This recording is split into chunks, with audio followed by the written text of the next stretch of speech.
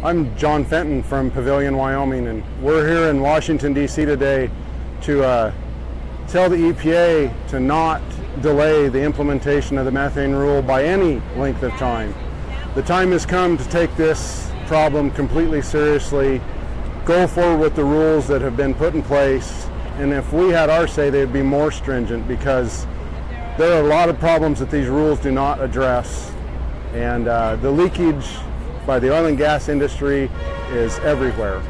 There is not an operation on this continent where the oil and gas industry works that does not have leaks that contribute methane to the atmosphere, which creates climate change, which creates asthma problems for all the kids, and generally wreaks havoc on the environment.